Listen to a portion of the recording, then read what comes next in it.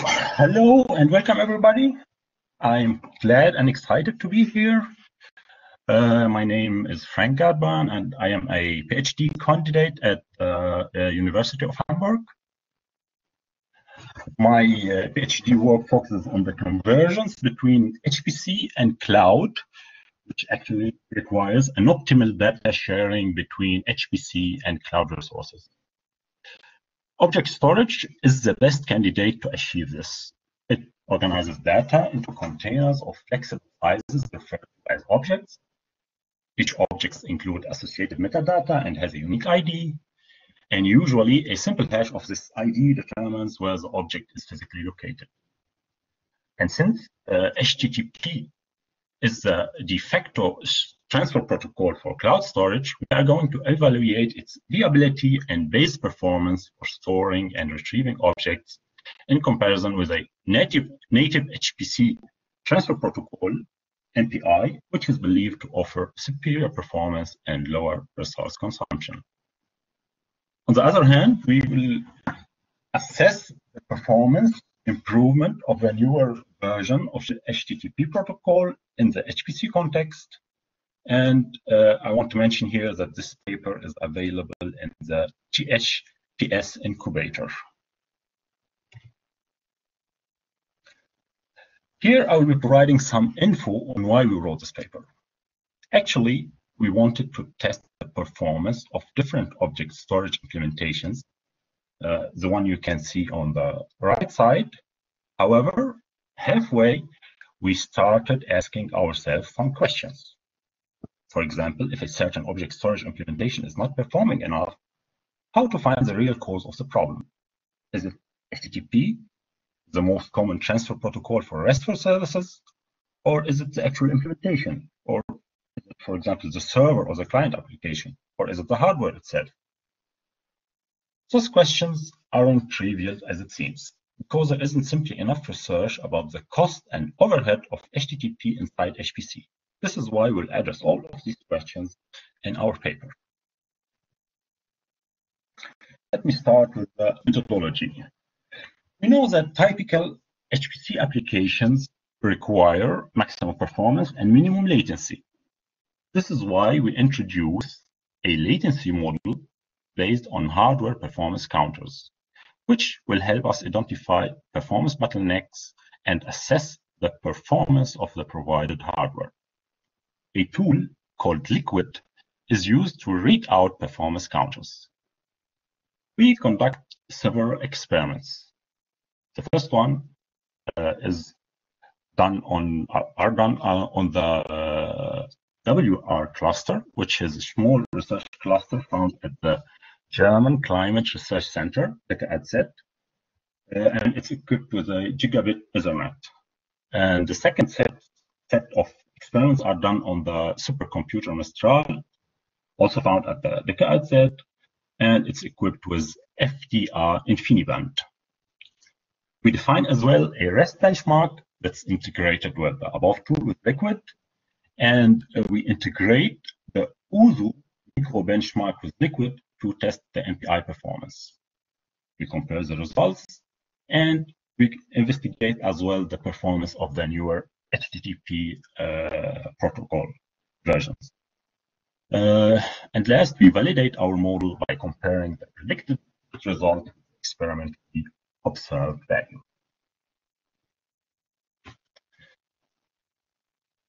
I'll be describing here our model. Alongside the standard network metrics, we focus on hardware counters, namely the number of required CPU cycles to identify the processing cost of a data transfer and the memory evicted from the CPU L3 cache. As already mentioned, those counters will be provided by Liquid. Let's start by defining our model. Knowing that T request is the time to complete a request, we can safely say that T request is the time for the client plus time for the network plus time for the server. T client can be further split into T compute plus T memory plus T queued. T compute is, for example, the time to pass the request, and the same can be done for T server. After some refinements that you can find in our paper, we end up with the following equation. where alpha is a weighting factor, the beta E are platform and protocol-dependent factors, HT is the round trip time, R is the CPU clock rate in hertz, O is the number of unhalted cycles on each core, and L3 EV is the data volume flowing through the L3 cache, and net TP is the network throughput.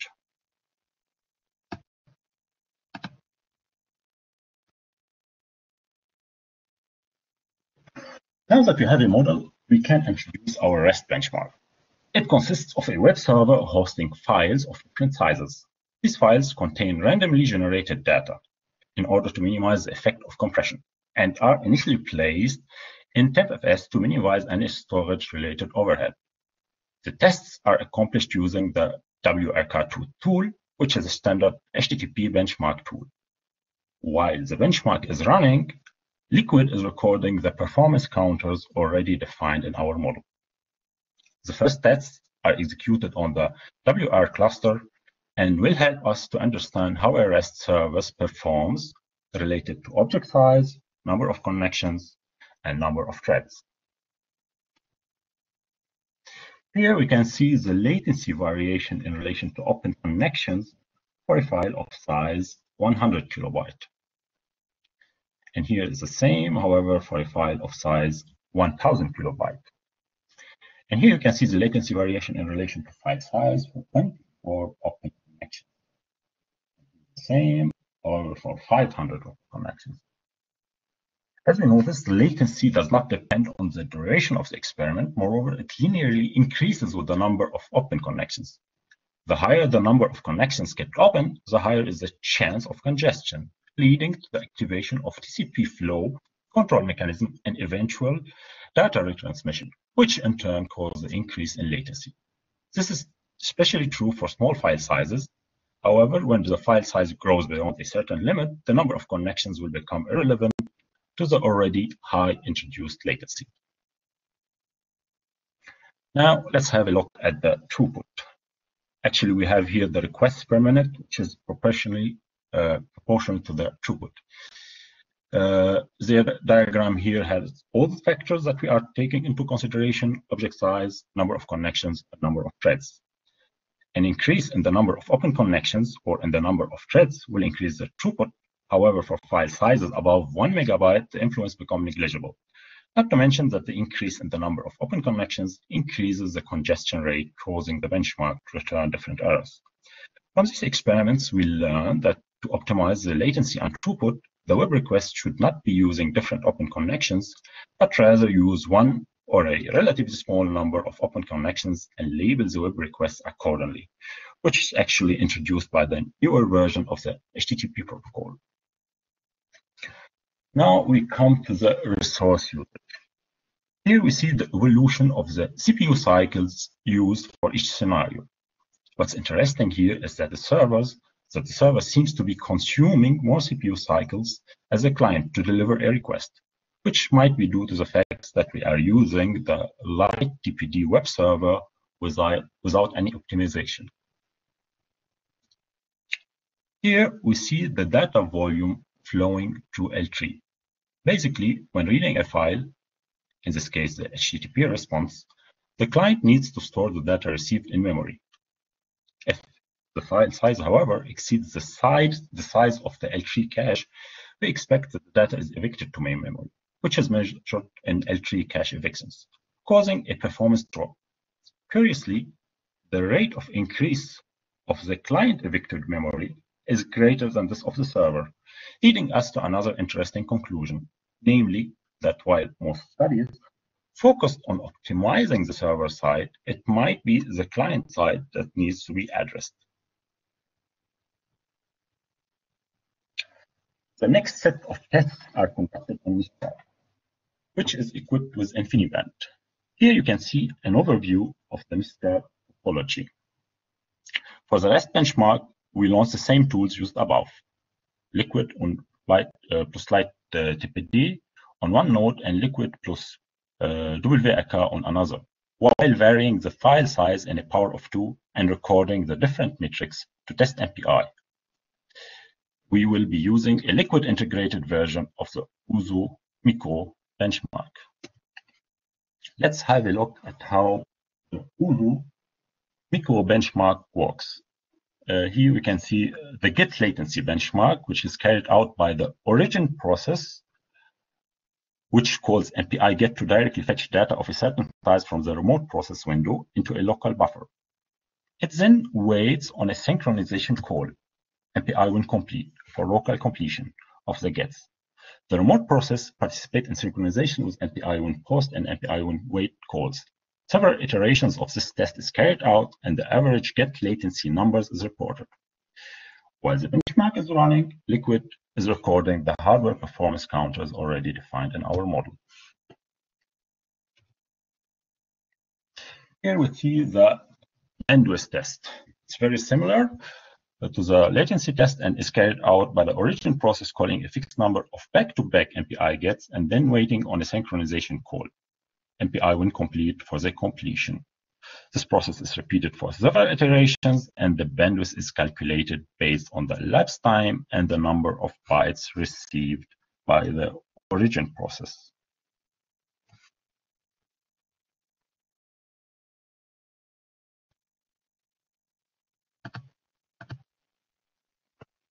And now here we see the results. We actually compare REST over TCP over Infiniband to native MPI, which is actually MPI over RDMA, to MPI over TCP. As we can see, for small object sizes, the latency of REST is obviously higher than both flavors of MPI. The throughput achieved using native MPI is better than the one using REST. However, when comparing MPI and REST both over TCP, we notice that this is not the case, especially for very small and large files, which leads us to the conclusion that the overhead due to the TCP stack is the main factor slowing down the object storage implementation. The performance dip that you can see in the red line for the native MPI for file of size around 1 kilobyte is actually due to the MPI implementation that use a combination of protocols for the same MPI routine, namely the use of eager protocol for small messages and rendezvous protocol for larger messages. And here we can see the resource usage. The various transfer protocols can be recognized by the different colors and shapes for both server and client. As you might see in the first diagram, the CPU cycles needed for the sender to push the data when using MPI is higher than by using REST. This becomes visible for file sizes above 100 kilobyte. The second picture shows that, as expected, the evicted data volume stays constant in the case of MPI over RDMA because of the direct data transfer from server main memory to client main memory. Furthermore, the L3 evicted memory for both REST and MPI over TCP is constant for file sizes for files smaller than 100 kilobyte, but increases exponentially afterwards, presumably because parts of the protocol, such as network packets reassembly or assembly, is controlled by the kernel and not the network interface in this case.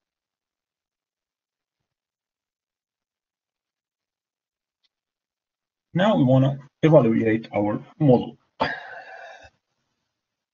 hardware and network parameters are provided by the Mistral configuration and are displayed here above. And we use a regression analysis tool to calculate the beta E. The exact calculation can be found in our paper. We end up with the following equation for the different protocols. As you can see, the latency of MPI, native MPI or MPI over RDMA is expected better than the others.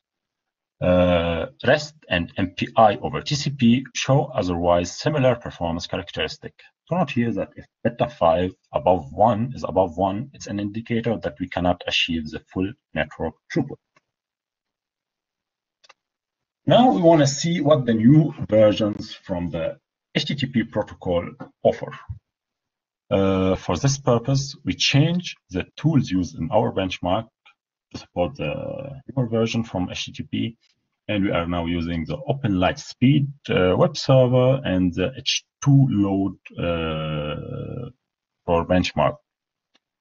To note that we test here the ng-TCP2 implementation of HTTP because it's LS library independent, and since HTTP3 didn't achieve the maturity phase yet, we are using the protocols as they are defined in the 27th draft by the IETF Quick Working Group. And here are the results for latency and throughput.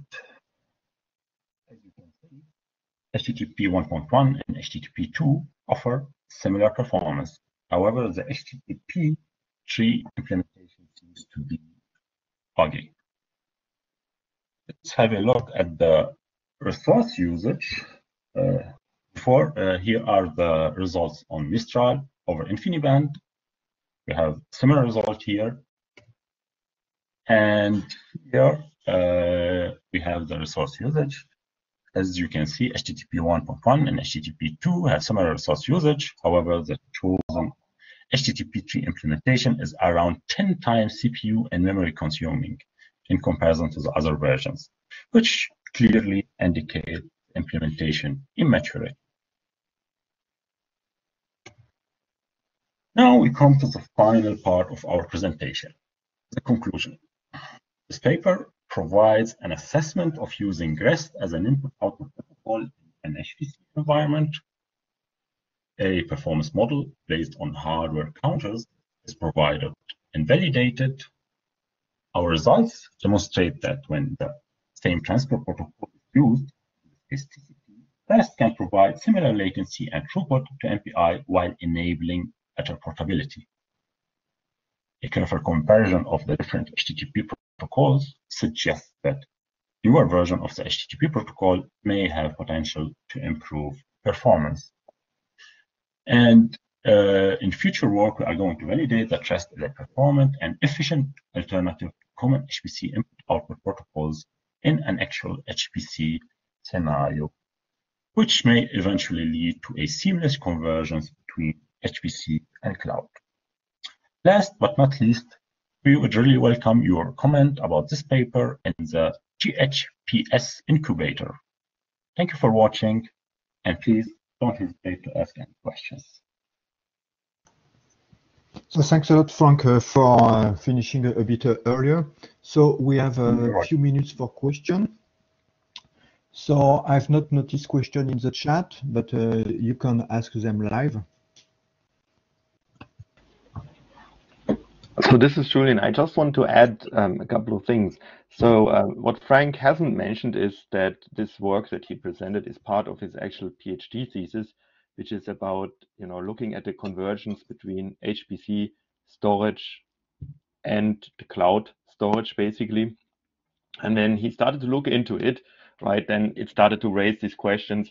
Why is actually MPI faster? And I think, Frank, you were a little bit fast. Can you go back to the slide?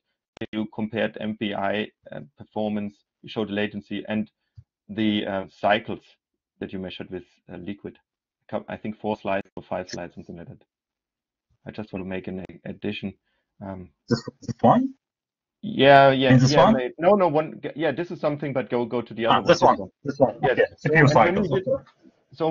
I would just want to point out one interesting result for me was that we realized that in fact it turns out when you look at the left part, you see the CPU usage, right? And there you see the IB over TCP, and you see IB using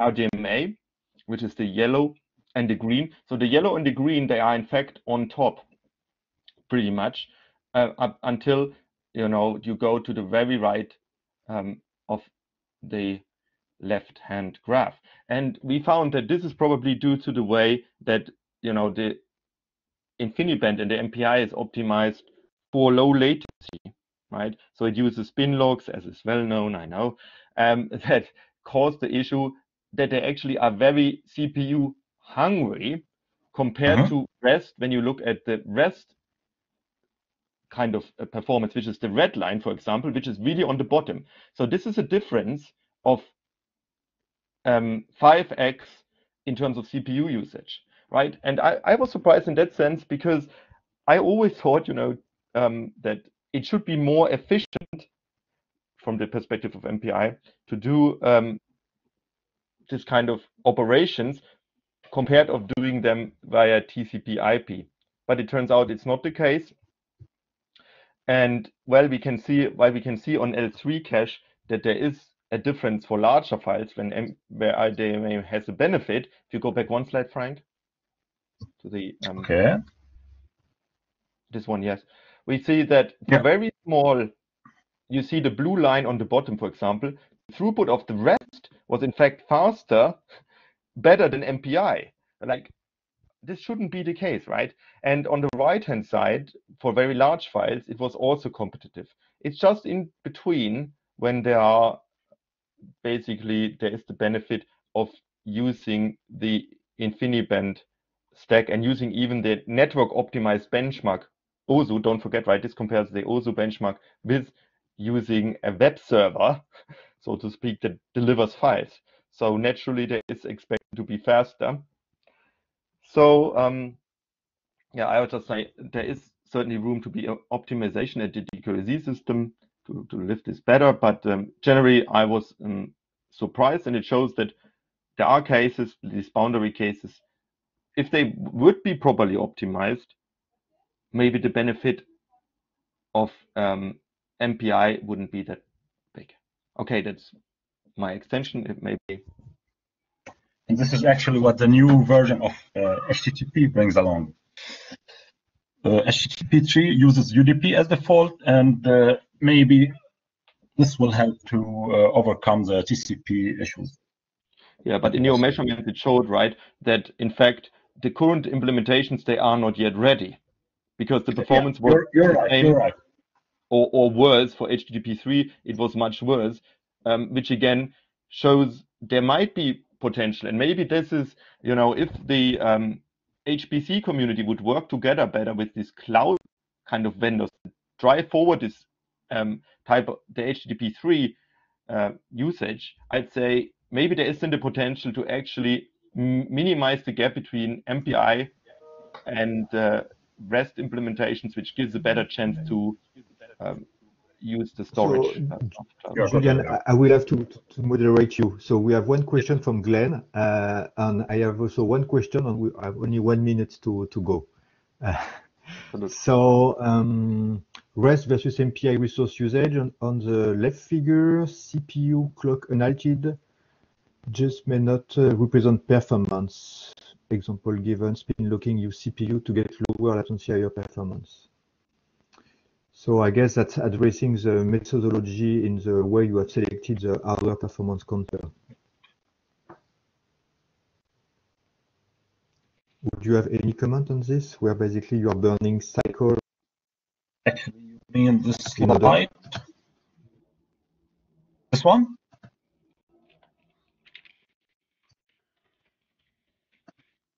I suppose that was the question, yes.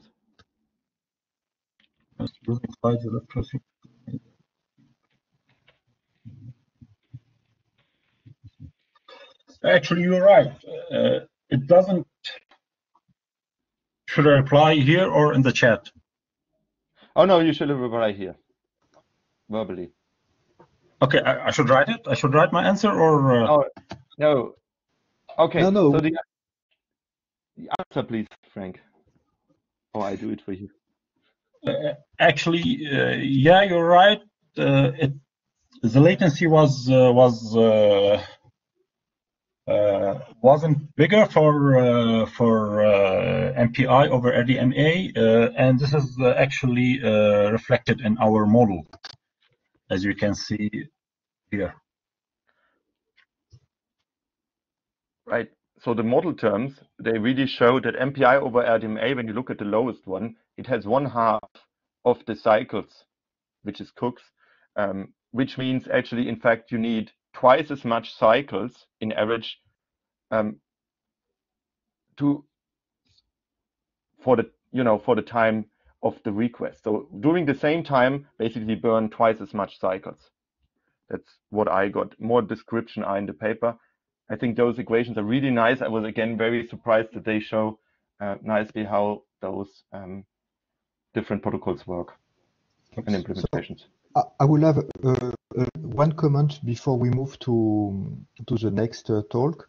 So I would have been interesting to see not raw performance number, but efficiency number to see basically how much I'm saturating for my network interface and how much I'm saturating for my CPU performance. Because we know that sometimes, the bottleneck is on the CPU side or on the network side. So having this in the model will allow us to make some projection if I get, for instance, HDR IB instead of EGR and things like that. So it's just a comment. Okay, thank you for your comment.